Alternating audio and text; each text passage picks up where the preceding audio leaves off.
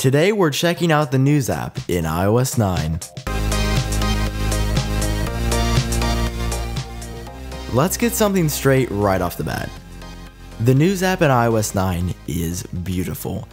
When you launch it up for the very first time, you're even greeted by a nice tutorial that suggests sites that you might be interested in reading. And once you've gone through that process, you're greeted by 5 tabs down below near the bottom of your screen. The first tab is called For You, and the way that I understand it works as of right now is that it basically puts all the news sites that you've said you're interested in following and shows their stories in the same tab. It's basically like the central news feed of the News app. Next to that, you have Favorites, which is my personal favorite tab because it just looks beautiful. You've got this blurred overlay with the text of things you've said you're interested in following, and overall, I just think it looks great. Now, right now, there's 2 types of websites that can be used with Apple News. There's websites that are huge, that had the chance to completely optimize their content, like CNN, ESPN, Wired, New York Times, Slate. You can see that when you launch these and tap on any of their stories, they've got this very sharp looking interface to scroll up and down the articles, and it's really just a joy to use at this point. However, Apple has not given this ability to all publishers yet. I expect for many of the other smaller websites, including my own website if it's approved for Apple News, isn't going to be able to optimize it and have that nice looking view until sometime when iOS 9 is released in the fall, or maybe even a little bit beforehand. If a website hasn't had that chance by Apple to optimize their website, they can basically just set up an RSS feed, which is a list of all the articles that they've published on their website.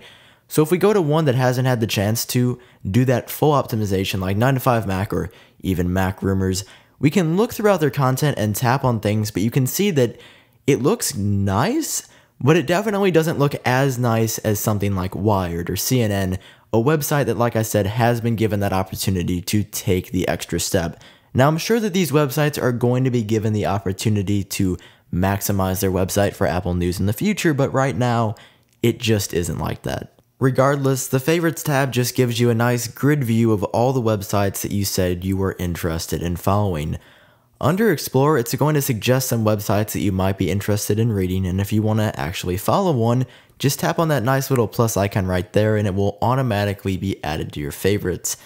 Down below that is suggested topics where you can scroll throughout these. However, they're a lot more broad. Instead of specific websites, it's like software, politicians, medicine, much more specific things like that.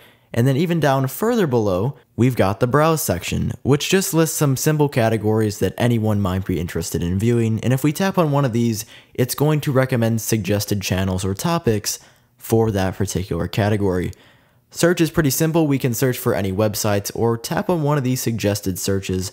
Let's just do adventure travel, as that's number 1 right now. If we want to add one of these topics or channels to our favorites, just tap on one of those plus signs right there.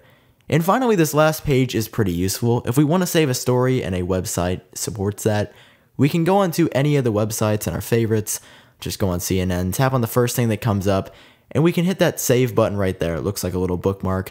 And then if we go back to our save section, it will be saved right there. And of course, the same is true for the history tab, only you don't actually have to press a button to move things to the history tab.